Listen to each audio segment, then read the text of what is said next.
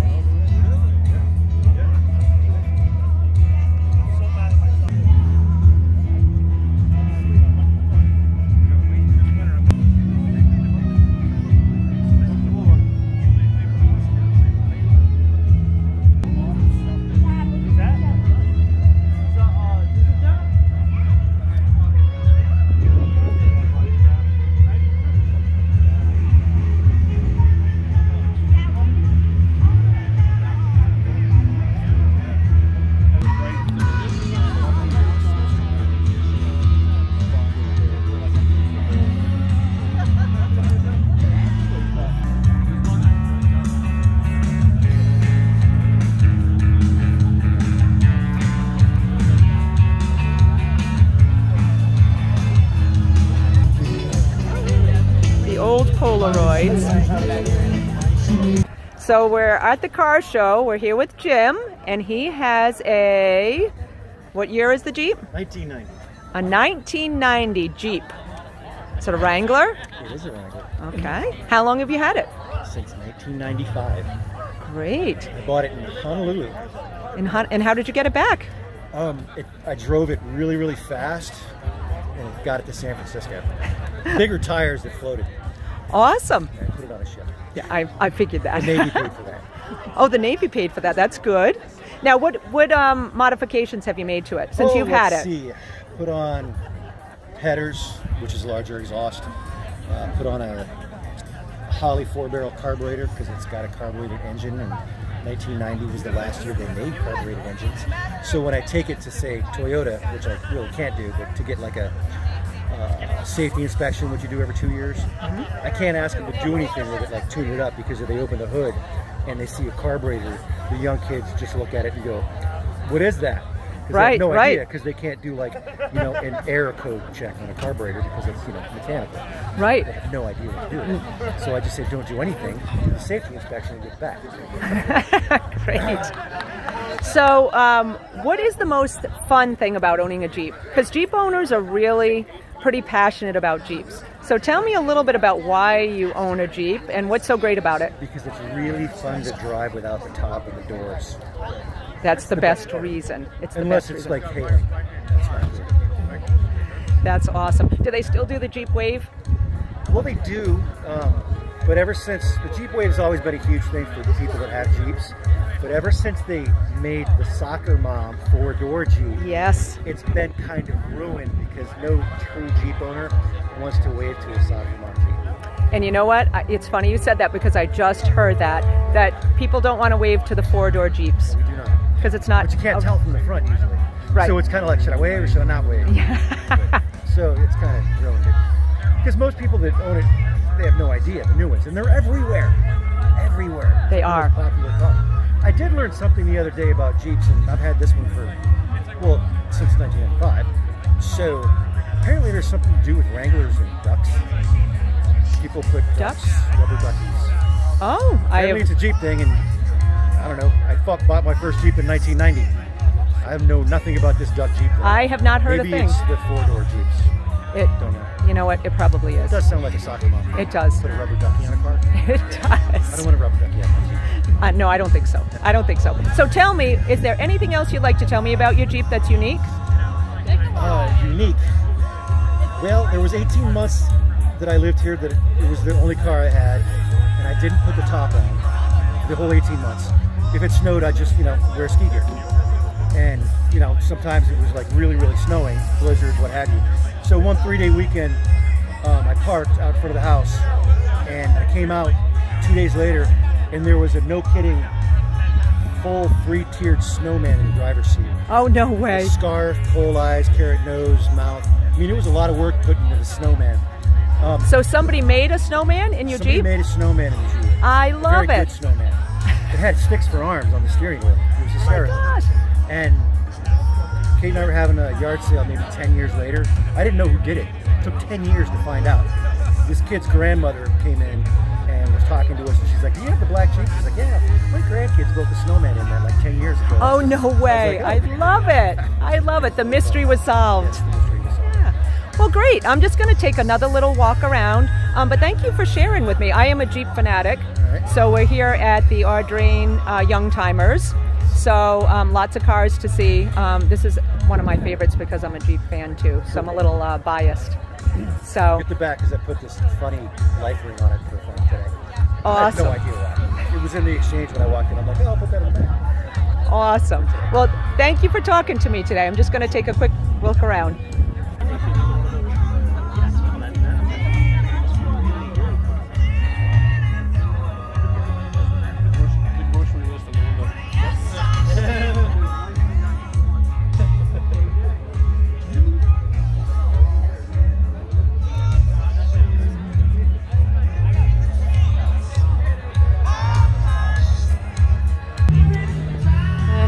We're going to get a couple of other pictures of the cars, 1990s.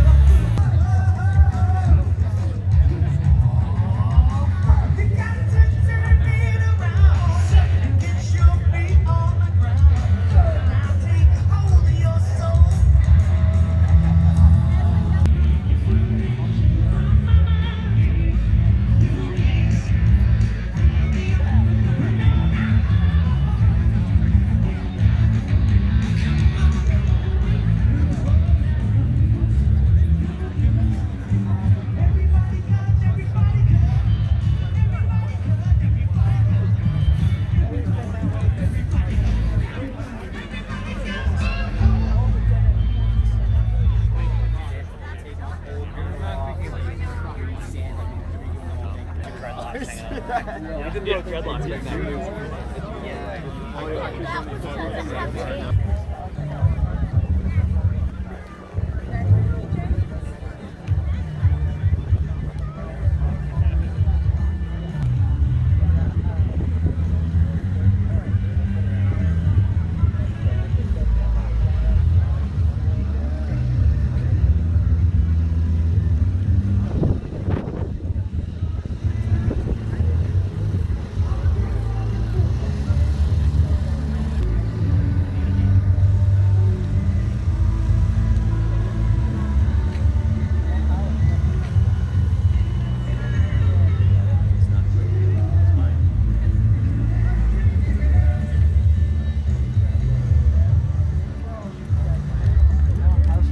Western Mass pretty quickly.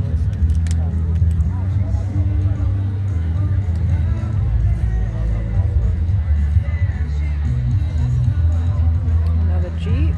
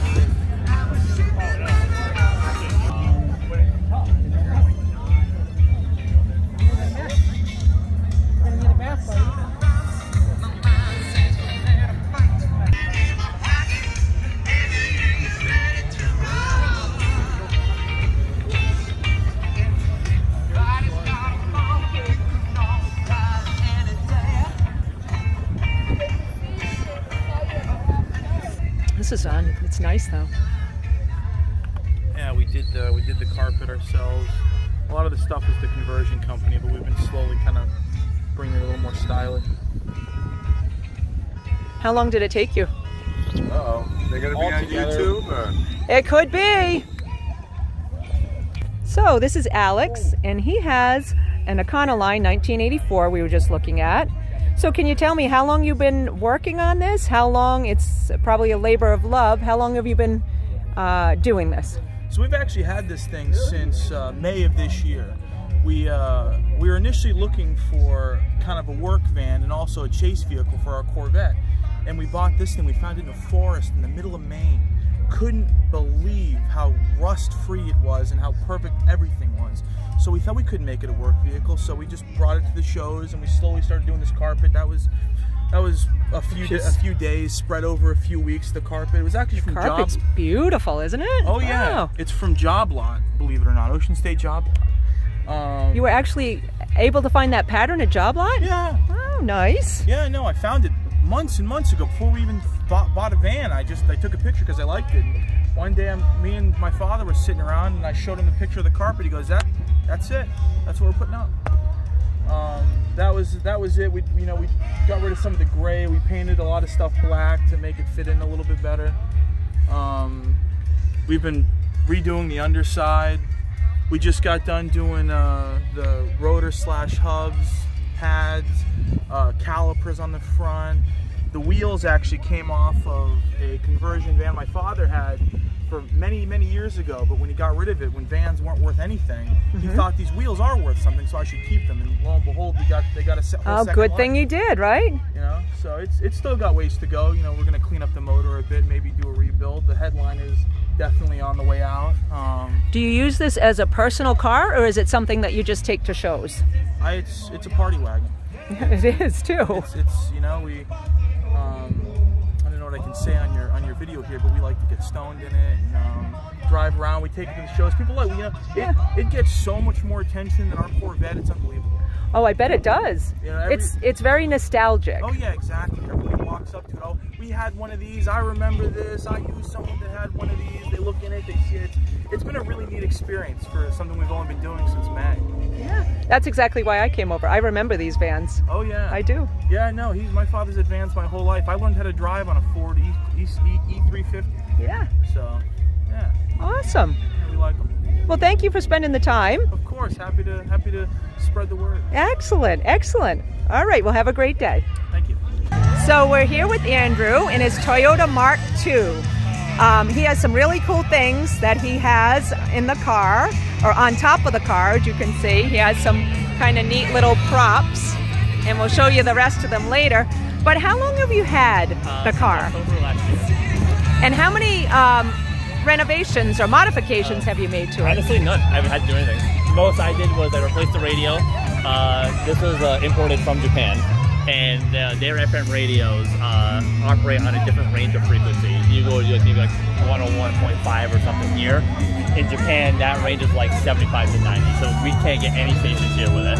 Not even like a Bluetooth FM transmitter from Amazon, can't even do any of that. So I had to buy an aftermarket radio to correct that, so I could at least listen to something in the car.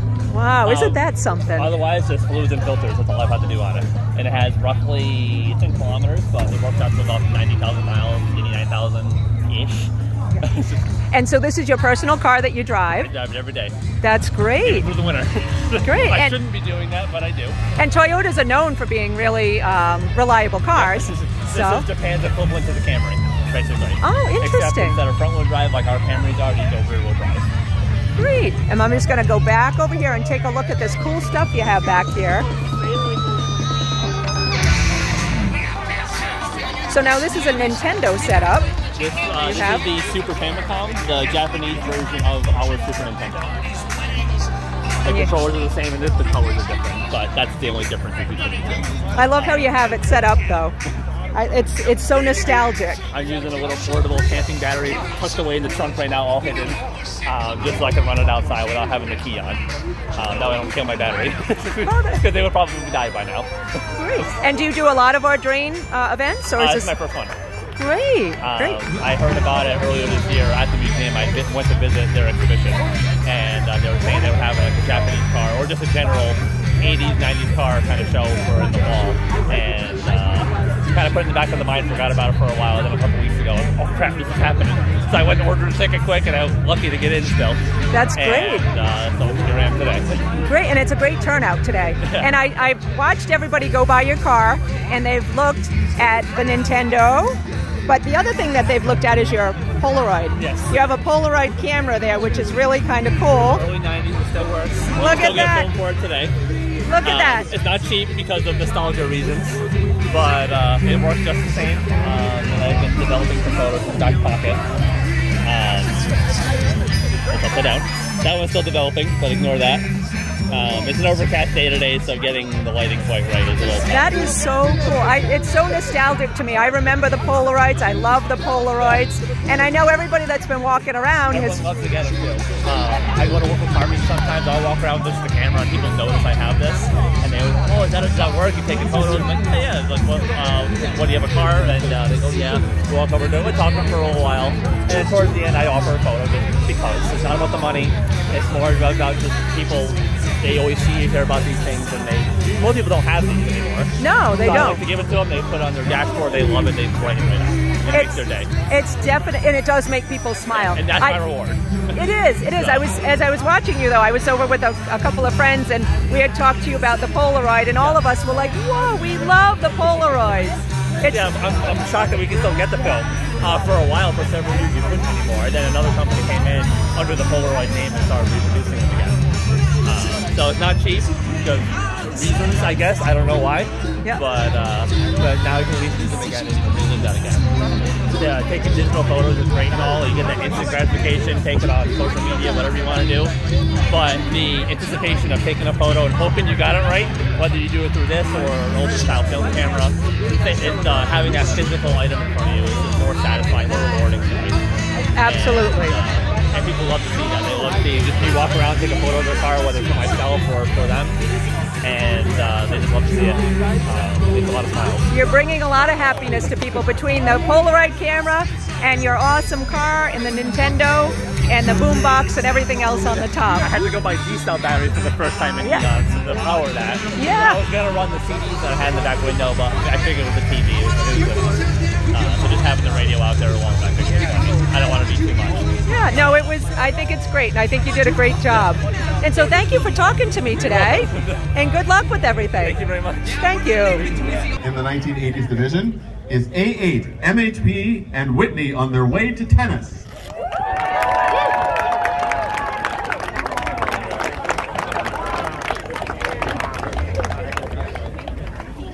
Yes, this is a living page from the Preppy Handbook.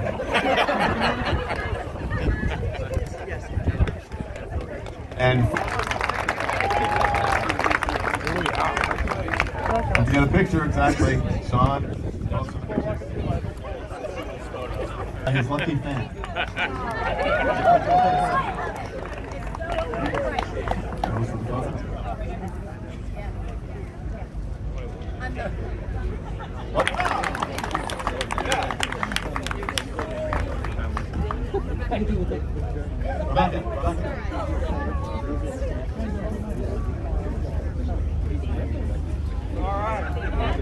Thank you very much. And now, for the moment, another repeat winner, the 1986 Renault R5 Turbo 2 of David Geisinger.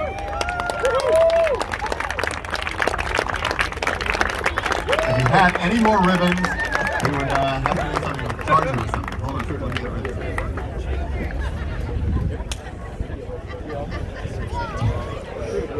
Thank you much for coming. The band will be back on in a few minutes. You can enjoy the music, the lights, and the great food and drink. Thank you all for coming, and be on the lookout for our next Audrain Youngtimers event next spring.